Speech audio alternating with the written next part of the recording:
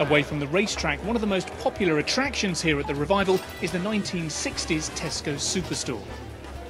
Everything that's in here, that you see in here, is exactly as it would have been in the 1960s. The suppliers that we still work with today, they've given us permission to use the artwork, all the original artwork.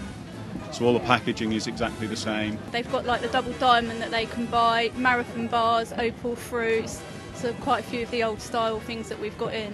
Everything in here has been built specifically for this event, so all the packaging that's in here, it's not something that's out on the road, it's not things that they can go and see at other shows or anything like that.